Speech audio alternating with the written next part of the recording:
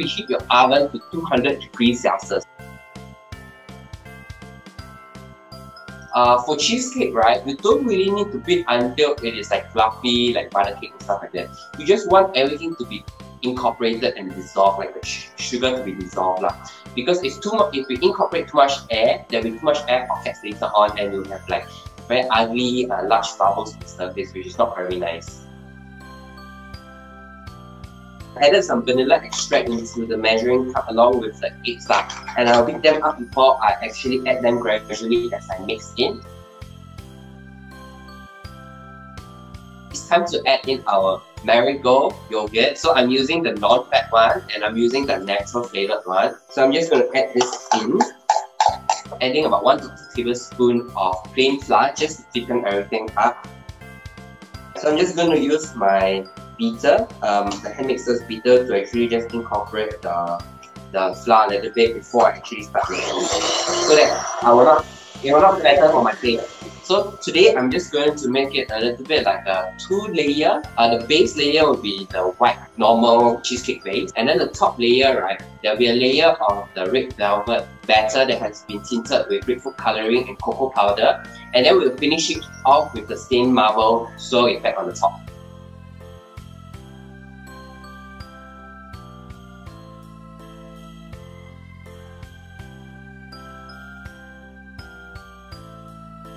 What I like to do, I'm a bit lazy and I want it quick, so I will actually usually just take out one of the beater. I will just, like, you know, mix it a little bit first so that it will not fluff up. Yeah, and then I will start mixing it. If you want, you can use freeze-dried powder also to make it red. Strawberry lah, all these works fine as well. But they'll be a little bit different in terms of flavors lah. So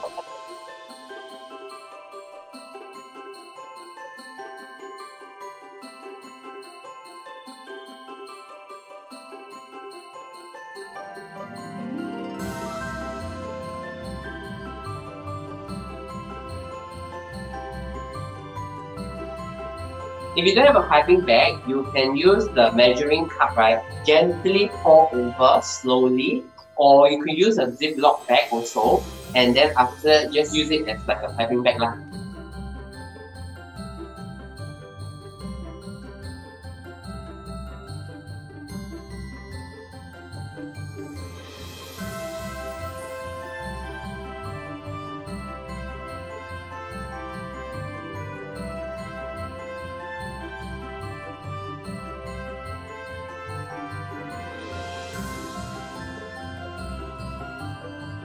Okay, for this recipe, right, Parmesan cheese is quite fair bit, 75 grams to be exact. If you are not really into Parmesan, the pungent aroma, you can actually reduce it by half.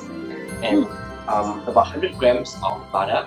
And also I have some herbs. So in the recipe I stated 1 teaspoon of dried basil, but today I'm using parsley. So feel free to use whatever herbs you have at home or you prefer lah.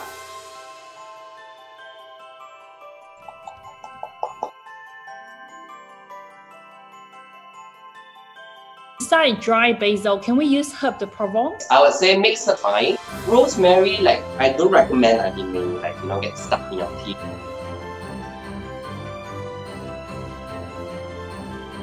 Things to take note is that the thickness of the biscuits, right, and also the thicky size, the hooks, will affect your baking time. So adjust it accordingly. My oven is preheating at 180 degrees and I'll be baking it for about 15 minutes. But then let's say you're making a really big biscuit or a really big scone, right, you may increase the baking time. If you're making really small ones like a dollar coin kind of size, right, 10 minutes should be fine.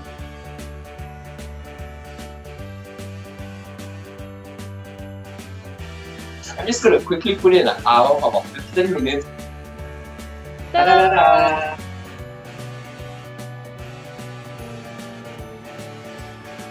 Today I'm using semi-sweet chocolate, which is about 5%, and I find that it has the balance of the sweetness and bitterness from the chocolate itself.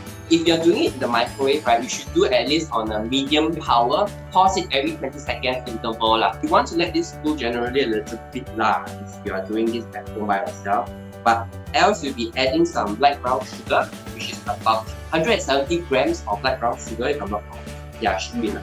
So next thing you have to add is add in your eggs. You can do this two ways. One is to cracking one egg at a time, mixing thoroughly. Or another way is actually like me, like that. Put in a measuring jar and then beat them up. When you add into the batter, right, you can just drizzle over while you stir lah.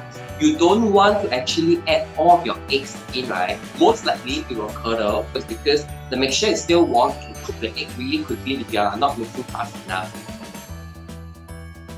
And then here I have my dry ingredients, plain flour and cocoa powder. If you want your brownie to be a little more cakey, you can add another 2 to 3 tablespoons of plain flour.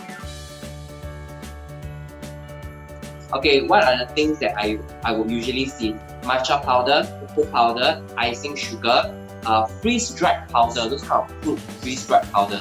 They lump up really quickly once they are exposed to air due to the humidity level in Singapore. So those you need to see.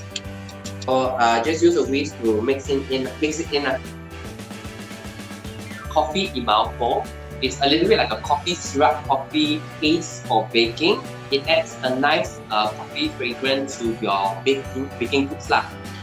If you don't have coffee emulsion or coffee syrup, you can use instant coffee granulars, not the 2-in-1, not the 3-in-1, the one that is pure dissolvable coffee ground granulars lah.